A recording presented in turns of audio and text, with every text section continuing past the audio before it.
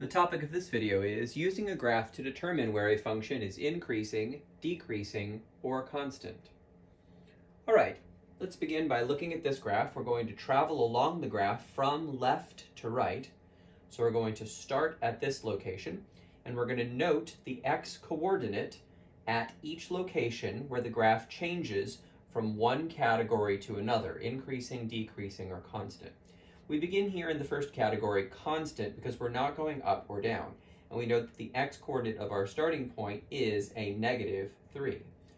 We travel flat, constant, until this point, which has an x-coordinate of -1. This gives us our first interval. We are constant from -3 to -1. And we write this as a closed interval.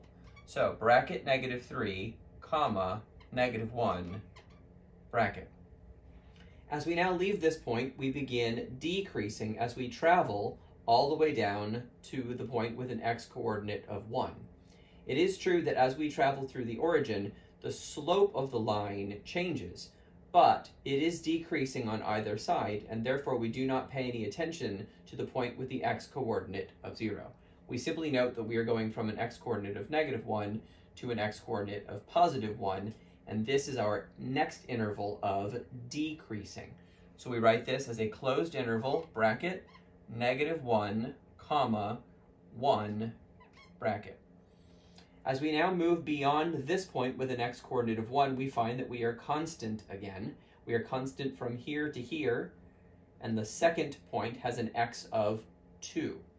So we are now going to have a second interval where we are constant, and therefore we need to use the union symbol, joining with our new interval, 1, comma, 2. And again, brackets on both sides. Finally, as we leave this point, we find that we are increasing until the end, and the final point has an x-coordinate of 3. So we are going from 2 to 3, increasing, which we represent as bracket 2, comma, 3, bracket. These are the intervals where we are increasing, decreasing, and constant for this graph.